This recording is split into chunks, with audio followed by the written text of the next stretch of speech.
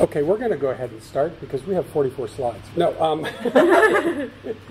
and what, you said 3 minutes a slide?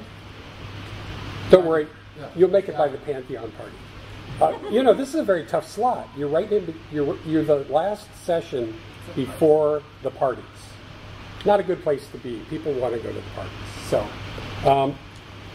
my name is Gregg Marshall. I'm a solutions architect at HCL. I've been on Drupal.org since 2006 and attended my very first DrupalCon in 2010, which is when I decided to get serious about becoming a developer. Before that, I was just simply a user site builder. I happen to have all of the Acura certifications, so I'm a Grandmaster for Drupal 7, Drupal 8. And I wrote a book a couple of years ago called Mastering Drupal 8 Views. I'm Amanda. I'm a site builder at Colorado Interactive. We do all the Colorado.gov sites, about 250 right now. I'm also a Drupal Easy Academy graduate, right? And I've actually had a Drupal.org profile since 2008, but I didn't really get involved in Drupal until 2016 and went to my first DrupalCon in Baltimore. And you're a certified site builder. So, yeah. Okay, so we have a disclaimer. Basically, we both work for public corporations, and we're here being us, not the companies we work for, so, you know, read the legal stuff later. Who here does not have a Drupal.org account? Oh, good, I don't have to do that. I was going to tell you, do not pass go, do not collect $200, and proceed immediately to opening up your phone, your computer, anything you have, and get your account now, because you want to start the timer. So the other day I was talking to my coworker Alfredo, and the topic of our Drupal.org profiles came up. I know you helped me set mine up when I first got active after the academy, but I wasn't really sure how important it is. What should I tell him about his profile? Well, your profile, your Drupal.org profile and your LinkedIn profile really in many respects represent your online resume. And so hiring managers will check them out. People evaluating modules will check your profile out. There's a lot of reasons why. And even though you might not give them the URL to your Drupal.org profile, if you Google Drupal plus your name, in that first page, there's about a 95% probability that your Drupal.org profile will show up. So that people are going to be able to look at it anyways. And let's talk about a couple of examples. I already sort of mentioned the fact that when people are evaluating modules, they're going to look at your profile to see what kind of contributor you are within the community. But just as importantly, I've been involved in hiring quite a bit. And over the years, I've always asked for people Drupal.org profile to see whether they're participating in the community. And if you had two equivalent resumes and you brought up their profiles, now these are basically equivalent people. They're both talented back-end developers. The one on the left I happen to work with. He's down in Costa Rica. The one on the right I just happen to know. But these are two equivalent things. What do you think a typical hiring manager is going to do? And at the same time, and it's funny because one of my coworkers from Accenture when I was there, when I interviewed at Accenture, my interview started off with my technical interviewing saying, I'm not going to ask you about Drupal, I already know you know it. And we went on to talk for an hour and a half about other things. But it was a very interesting, that's when it really clicked on me that you're Drupal.org. Now I know Alfredo's not looking for a job, and I certainly hope he's not looking for a job, but if you're part of a team and you're out pitching business, and a client decides to check out who are going to be the developers working on my site, which one would you like to see? A group of profiles like this, and this is actually 3 out of 5 developers who put together a project very much similar to what you and your team did in a year, but they did it in 12 weeks. So it's a site factory implementation. Or would you like to have this team, which is, I consider the dream team of Drupal. It's Dries and 2 of what I consider to be some of the better known community members that are very, very sharp programmers. So this is the idea that you want to have a profile that you can be proud of. All right, you've sold me. I'll talk to Alfredo tomorrow. Can I show him your profile? Sure. So mine looks like this because it's long enough. I had to make it tiny. You can't read it. It really doesn't matter, but it shows you the general structure. One thing I want to do is we're going along. We're going to talk about a bunch of different fields and forms, and they show up in the standard Drupal layout, left sidebar, content area, right sidebar. So we numbered them 1, 2, and 3 as we go through will show you where all the various things happen. And this is Alfredo's profile before we started. It's actually better than many, but not as good as it could be. So why don't you go ahead and start with the basics and review options. Well, the first part of the profile is pretty obvious. Just standard Drupal, username, password, email address. Next is a checkbox for whether the account is shared. For shared accounts, they're usually organizations, and they allow several users to edit the information. There's a checkbox for contact form, if you check, people can contact you via Drupal.org. And then next on the page are the various communications you can get signed up for. I signed up for pretty much everything, and I get maybe 1 email a week, so if in doubt, I would just sign up for it, and you can always change your mind later. Next is the personal information tab. First and last name, pretty obvious. There's also the option to set your pronouns, which is a new option since I created my profile. I know it's part of the Diversity and Inclusion Initiative that I heard about in DrupalCon Baltimore. I added she, her to my profile. Alfredo added he, him, but I know yours is blank. The next set of checks marks are another part of the Diversity and Inclusion program. They don't change what's displayed on your profile, but they do let the Drupal Association do a more detailed analysis of the diversity in the community. So I'd encourage everybody to fill that part out. The next part is the bio field, and it looks very innocuous and very small on the form. Fortunately, it's a standard Drupal draggable field, so you can go ahead and expand it. And when you do that, this is what mine looks like. This is really the chance you get to put almost anything you want on your Drupal.org profile, including your favorite chocolate chip cookie recipe. So make sure you get a good recipe. The first paragraph I have, it's the same little short bio of myself that I use whenever I'm registering for a camp or a con or anything. I just copy it off of the Drupal.org profile. So it's a very brief who I am and sort of a fun fact that I like to ski in June. And then I go into more detail, and then because again I was one of the first people to get all of the Acquia certifications, I've listed them all here. But just as importantly, notice that there's HTML in this field. So you can use HTML, and if you click on the more information about text formats, you'll see that there are a lot of HTML tags available to you to do your formatting, and I encourage you to take advantage of them and make your profile a little bit easier to read and a little bit easier to navigate. And technically, you can have images in this field. The one limitation is that image has to be on Drupal.org. So one way of getting around this is to file an issue on maybe a module you already maintain, upload your image as part of that module or that issue, and then immediately close the issue. The image stays on the site, and you have access to something you can put on it.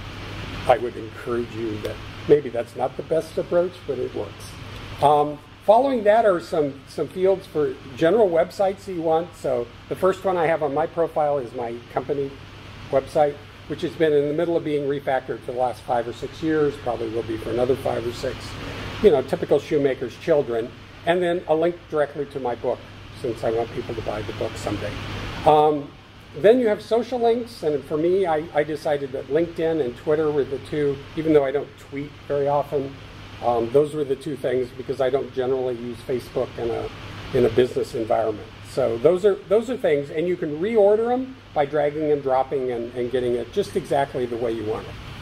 And then the last part of this tab is your photo.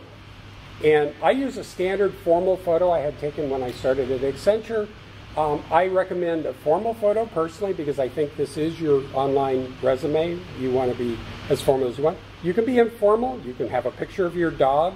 If you aren't comfortable having a picture of you, put an avatar or really anything, an icon. If you notice, Alfredo used his Acquia certification badge. But whatever you do not want the gray, shadowy figure that Drupal defaults to. That shows that you just didn't care enough to even bother uploading something. So at least change that to something, anything.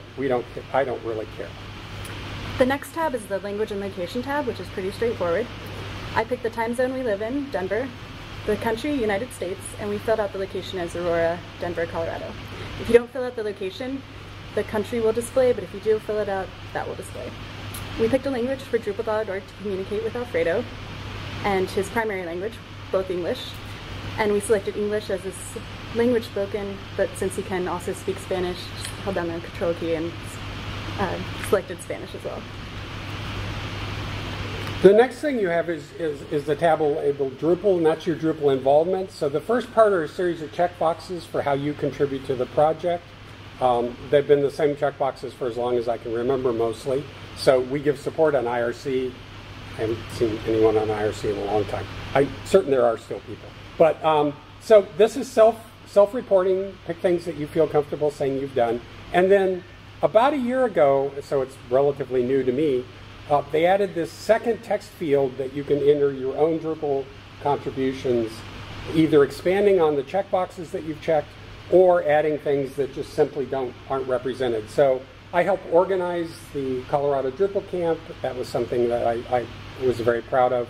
I've helped organize Drupal contribution days at camps and cons as a mentor. I've also spoken a couple of times at DrupalCons, many times at several camps, and helped organize global training days all over the world. So Albany, wherever I have a contract, I seem to convince the community there to go ahead and do global training days. Further down are the people who have mentored you in Drupal. You type part of their Drupal username and autocomplete will bring up the rest. These get displayed on your profile as pictures, but just like any SEO, they also link back to you from their profiles. So if you click people who list you, you're a mentor. And everybody has gotten help from somebody, so this is a great way to acknowledge and thank them. Finally, there's a long and growing list of Drupal events. Now these are typically DrupalCons. You'll notice the early events weren't DrupalCons because DrupalCons didn't exist then, but these were the equivalent of a DrupalCon. Drupal Europe is listed here, and it looks like I need to go back and update my profile because I didn't check Amsterdam yet. So since I'm here, I think I can probably take credit for it. Before you add who you work for, the next tab is your work, so your work experience. This is like listing the jobs you've had on LinkedIn or on your job profile. But before you add it, check to see if they have an organization account on Drupal.org. If they don't, check with your leadership, because you don't want to be creating duplicate accounts. But if they don't, then go ahead and create an account for your organization and upload their logo, because then when you come back to this place and put in the exact name that's on the organization profile, that logo will come over onto your profile. Otherwise, it will just show up as a company with possibly a link. So you want to do that. And the reason why I said double check with your leadership is when I joined HCL, they had 3 profiles. So they had 3 different people in different parts of the world that had decided that they should have an organization profile. So one of the things we did very early when I started was get them all cleaned up into a single profile. After you get that done, go ahead and add them. You can drag and drop them and get them in the order that you want them in. The Comments tab controls what part of your profile will be displayed when you create a comment, and since all issues on Drupal.org are comments, this is probably more important than you think. So there are some parts of your Drupal.org profile that are automatically generated, so you don't control them, you don't enter a form. The first is how old your account is, which is why I'm so eager to have people sign up as early as they can. There's nothing like having a nice long period of time. Nobody's got more than about 18 years, 6 months, because that's when Dries started the account. So since he's user 1, I'm pretty certain no one can be older than him. Then you have the number of edits you've made to the documentation. Anybody who's been confirmed can edit most of the documentation. There's some of the newer documentation that's being moderated, so that has to go through a review process. But otherwise, you can edit it just like on a Wikipedia. And you should, if you see something wrong or you see something unclear, go ahead and click the edit button and do that. Now, this doesn't go up every time you edit. It goes like 1, 5, 10, 50, 100. So it doesn't happen all the time, but it will eventually catch up with it. And I think it's actually being done during a cron run. The next one are the credits on issues fixed in the past year. This is relatively new, and I think it's part of that expanding credit system that the Drupal Association's been putting in place. And so a lot of like camps, our camp uses issue credits as a way of acknowledging people who participate in the various meetings and organization and activities that we do in order to get our camp ready. And then I have a couple of core credits that actually I traced back just for fun and realized that I didn't add any code, but I had documented how to reproduce a bug that we had run into when you had multilingual paragraphs with content moderation all stacked together. And so that ended up being how we did it. And then finally, I do have some projects that are going to rapidly roll off when Drupal 7 goes away, because none of them are, that I've actually made direct code commits to. Lastly, on the right-hand side, if you or your organization work for or are a member of the Drupal Association, you'll get a series of badges. Okay, and everyone really should be a member of Drupal Association. The reason is that Drupal.org is maintained by the association. It's more than just the Drupal.org website. It's all of the infrastructure that makes the project possible, the GitLab, the testing frameworks, the localization servers, all those things. Very important to all of us that use Drupal that function and function very well, and that's supported by the association. And the other thing is that the DrupalCons start and more or less are run, maybe not logistically, but the DrupalCons come from it. And if you look really carefully, you can find Amanda and I in this picture. So the first level of membership is an individual membership. It's $15 a year or 15 euros, so it's not very expensive. And I really believe that anyone working with Drupal should be an individual member. It's just that simple. If your organization uses Drupal, I think you should be an organization, your company should be an organization member. I actually recommend when I'm doing projects for clients that they join the association. They just saved $500,000 not buying AEM. They can afford a $200 or 160 euro organizational membership. And so if they're doing that, they really should do that. And if your company's a member, I still recommend that you go ahead and become an individual member. There's just, all of us need to do our part to help. And then finally, there's a supporting partner. And this is for companies that are willing to make a slightly bigger contribution. It's about $2,500 a year, and they didn't show what the euro equivalent is, if there is a euro equivalent. But if you're a company and you're driving reasonably significant revenue from Drupal, I really think you should be a supporting partner because you're driving reasonable revenue from Drupal, and you should be doing your part to give back. And the reason why I say this is because I really don't want you to be one of these. This is a leech. So you don't want to be a leech on our community. Instead, what I really want you to be is the superhero that you could be by being a member of the Drupal Association. So this is what Alfredo's profile looks like after his makeover. We know there's some contributions he can be making to generate more visibility, and he's promised to work on that. Good.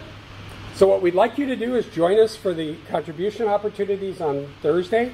That will also, if you get involved and contribute, those kinds of issue credits will show up on your profile. Good way to make your profile better. You'll see Amanda and I there as the greeters, and please participate in Contribution Day. Even if you're not a coder, there are things to do. This year we're going to have mentored contribution for both documentation and marketing, which we haven't always done. We've done documentation quite a bit. And then finally, like all good Agiles, we run a retrospective, so we'd like you to go online and take the survey and tell us how we did with this presentation, and tell the Drupal Association and Kunani how the con went overall. So with that, because we're 1 minute past due, we're not doing questions. So if you have questions, you can talk to us afterwards or at a party.